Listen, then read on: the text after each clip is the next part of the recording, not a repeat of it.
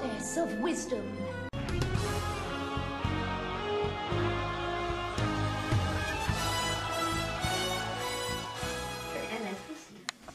All right. Oh, thank you, thank you. This is what usually I wear upon Mount Olympus. But anyway, you all are used to fire. I mean, you take it for granted. I mean, and I'm not saying necessarily, but using it for the rituals and all that. You cook your food, you keep warm with it, you build with it. I mean, I'm pretty certain you wouldn't be here to this very day about it. And this shows how old my scroll is because it keeps on falling apart. But I'm going to tell you how thankful we are about this. And I'm going to tell you the whole history about Prometheus. And afterwards, we have a little activity for you that you can do and take home with. And I also have copies of the information as well. But let's start out with Prometheus. He was one of the Titans. Now, the Titans and Titanesses, the female Titans, were members of the second order of the divine beings, descended from primordial deities proceeding upon the Olympian deities. Based upon Mount Osiris, the Titans were famously included the first 12 children of the primordial Gaia, Mother Earth, and Uranus, Fire's father Sky. They were giant deities of incredible strength, who ruled during the legendary Golden Age, and were composed of the first pantheon of the Greek deities. Prometheus, who at some point were sent to Tartarus, his brother, by the enraged Zeus, who didn't accept the Titans fighting against him in the famous Battle of the Titans.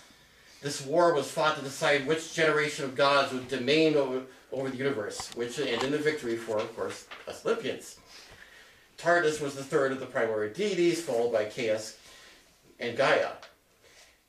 And I could go, and there was further information about that to go into it. Tartarus was so bad that, as I have quoted here from Zeus, that Tartarus is, quote, as far beneath Hades as heaven is high above the earth. But Prometheus was not involved in the war. So Zeus saved him from the fate from Tartarus and gave him a important mission or a task. To form man from water and earth. Prometheus accomplished this task. But while working on this creation, he grew fond of mankind. I'm certain enough that's very true for you, any of you mortals, that whenever you are fixated on any sort of project, you have that bond. And that was true for Prometheus. So instead of living on Olympus with us, he spent most of his time with men to help him. I mean, despite the fact we respected him, I said greeting to him every now and then, of course, in passing. But as the times passed on, Prometheus saw an issue with the mortals. They started not to be happy. They were hunched out in caves in the holes of the earth, shivering in the cold because there was no means of keeping them warm. No means of they were starving. They were hunted by beasts, and if not, one another.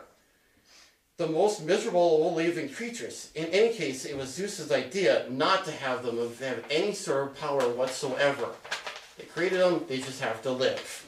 So Prometheus boldly went to Zeus and begged him to give fire to the people, so that they might have a little comfort through the long, dreary months of winter.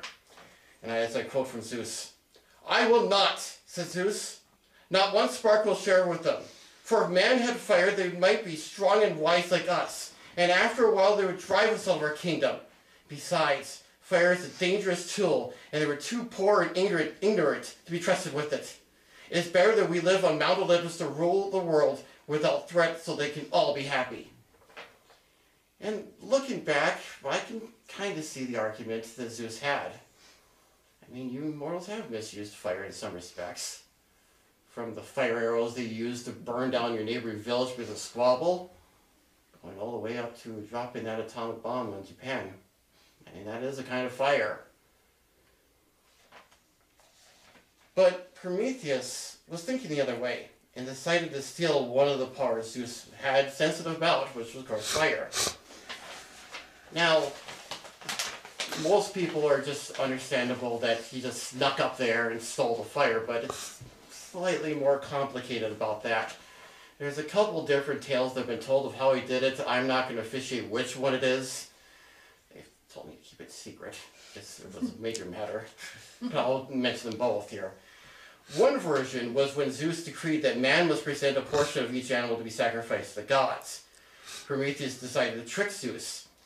He created two piles, one with the bones wrapped in juicy fat, and the other with good meat hidden in the hide. He was then bade Zeus to pick. Zeus picked the bones. Since he'd given his word, Zeus had to accept the pile as his share for future sacrifices. In anger over this trick, he took fire away from man, because in this version, man had already figured out fire. However, Prometheus lit a torch from the sun and brought it back again to man, and Zeus was enraged that man once again fought fire. The other version, I brought this up, and I kind of had a little discussion with him about it, but you'll see why. Well, Prometheus was also known for his quick wit. He had done over some time some trickery with Zeus that he was always not fond of. But one day, Prometheus got a golden fruit and put a note on it that said, quote, "For the most beautiful goddess of them all." And he threw it in the courtyard of Mount Olympus. Yes, it was a diversion. So that all the goddesses would fight over this golden fruit, while the gods would cheer them on. Mud them. Well, without mud. It's just a clean up there. But it was a diversion. His plan was working as it was, that they were all distracted. You would have him time to go into Hephaestus' chamber to steal the fire. Now, Hephaestus, among things, is the Greek god of fire. He's a smithing god. He makes all our weapons, like the ones you see down here. He's the blacksmith of the gods. He also helped even forge the mighty thunderbolts that Zeus himself would use, that you would see in the sky. And he's been worshipped in many centers of Greece, particularly my dear beloved Athens. Prometheus happily left the gods' playground and took the fire with him in a hulled pumpkin, or as a wall of reed, as you can see here. And he gave it to the humans, and for a period of time, the mortals were happy with the fire. And it was a while until we had realized what had happened. One thing you have to factor in, for what you mortals can consider centuries, for us it's only like months. But one chilly winter evening, Zeus gazed down from Mount Olympus.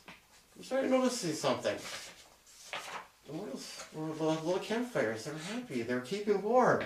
It didn't take him to realize mortals had fire, and he knew that Prometheus disobeyed him. Zeus was mad. I still remember that night when he roared out in anger and in frustration over this. After all these times, this was it. This was the last of it. They had to deal with what Prometheus had done. So he ordered us gods and goddesses to go down from Mount Olympus, track him down, and bring him up, so that he can be tried upon what he had done. Yes, so he took the matter seriously, and, well, there are some goddesses that didn't like the whole thing with the fruit thing, if you believe that had happened, of course. But he had to be punished. After all, by this point in time, the fire was amongst among the mortals. There was no way we would have been able to get that fire back. So, Zeus went to Hephaestus, and he created some special chains. Chains that would be one that could hold a titan. And so, he chained Prometheus to what's called the rock of Cassibric Mountain, or the Mountain of Camille, where he was chained up, unable to reach himself, so that an eagle would come down and rip out his liver. But of course, since Prometheus is immortal, and by night the liver would regrow back, and the eagle would come back again to take the liver out. The eagle was also a representation of Zeus himself, which I'm pretty certain that's got to be a fate far worse. I mean, to be helpless to watch as your liver's being ripped out, only to go out again. This went on for days. Days turned into weeks. Weeks turned into months. And still the same thing happened. And at one point, even time passed, and Zeus even offered an occasion to free Prometheus in exchange for a revelation of the prophecy that predicted the dethroning of Zeus. But Prometheus refused. it wasn't later until a certain someone came along. I'm certain enough you all are aware of him. Here's this person doing a certain task. I don't know if you recognize him. If you don't, no. You might know him as him. Or him.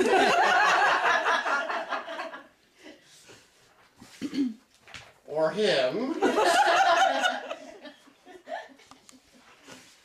Or, oh, that's right, I was supposed to meet up with him next week. Hermes makes best reminders. Well, if you haven't seen it, it's Hercules. Now, Hercules is, of course, the demigod son of Zeus himself. And at the time, he was going through the 12 labors. Now, if you don't know what the 12 labors are, they were basically a means of cleansing Hercules after a bit of an incident. Yes, a bit of an incident if you mean the fact that old your stepmother Hera had to drive a man, kill his wife and 6 children. But in order, it was a means of redeeming himself. He had a task to do these 12 labors, and it also, the process would also make him immortal. So on the way he was doing the 12 labors, he came across Prometheus. He didn't know about this because, after all, we had done this before he was born. So Prometheus explained what had happened, and Hercules was quite upset.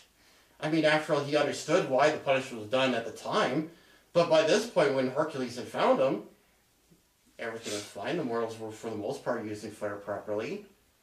So when the eagle came, Hercules slayed the eagle, and then got up to the chains, and using his godlike strength, ripped the chains apart to free Prometheus. Well, once again, it was only a matter of time when Zeus would find out. Uh-oh. And yes, once again, he was not happy. I mean, now it's worse than the fact that his own son did this. And so once again, he had a soul track both Prometheus and Hercules down on this. Uh-oh. But through some good talk and, well, I know he was a bit being on the stubborn side. Father, if you're watching this, let's face it, you weren't come to grips with this right away. That's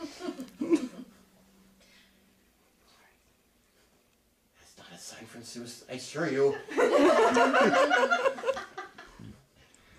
But anyway, Prometheus explained that it was all for the better. And through talking, Zeus did agree upon it. But basically what he did is to be a reminder about what had happened. And so basically what they did is took one of the links of that chain that tied him down, and they fastened it onto the ring on Prometheus' hand to remind him of what he did and what he had done. And so Prometheus still walks this very day. So if you ever do see him, do be sure to give him thanks.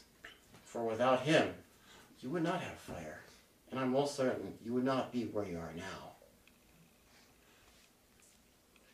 So then, any questions, comments, concerns? Fix that scroll. No? No? No, that was great. I mean, Wow. Wonderful. Oh, Wonderful. I mean, I'm not gonna punish you so long as it's not a silly question, but I mean, there was an artist once that tried to artistic me, and she did a horrible job, and I had to turn her into a spire, but anyway, I have a little task for everyone. I will need some paper and some pens, if that's all possible.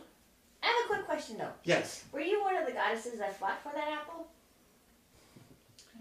I'm gonna have to be No comment. I'm gonna have to be I told you so the LionHeart on this. I do not have to.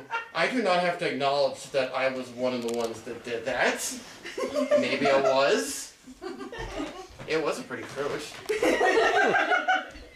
Careful, he'll turn you, or she'll turn you into something. How did it taste? Okay. It looked fine. We'll just leave it at that. Golden. It was golden, yes. It was golden. Golden. Well, thank you guys. Of course. Oh. But anyway, as she is getting the paper and pens, what I want you to do is to write down 5 things. And these 5 things are basically things that you've wanted to do, but for one reason or another, you've not want to do it for one reason or another. Maybe just didn't feel right, or you didn't feel courageous about it. And then we'll go over it, and once you're all done. Well, that was a wonderful responses and all that. For those who didn't know what we did a little assignment where we write down 5 things that you want to do, but you never had either the courage or the wisdom to accomplish it. Now, the assignment for this is what I want you to do is pick one of these that you have on your list and try your best to accomplish it over the course of the next year. The reason being I wanted to do this assignment was because when Prometheus wanted to steal the fire from the gods, I'm certain there were some that told him it was a crazy idea. Steal fire from the gods?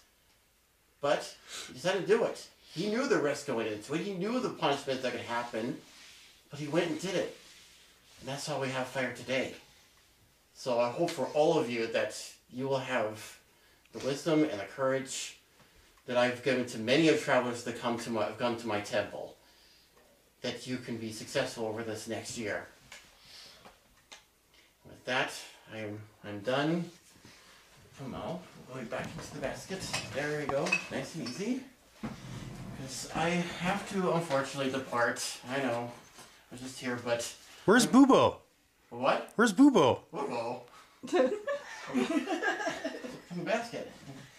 But, but I'm pretty sure you want Lion back, and I probably be needed on Mount Olympus, and don't need anything. My brother Ares is probably going to be launching another war in Athens, and I have to be there. My brother. So I bid you all farewell. It was wonderful meeting you all. LionHeart has wonderful company. Thank you, and have a good day, everyone. Hail, farewell. Hail, farewell. Hail, farewell.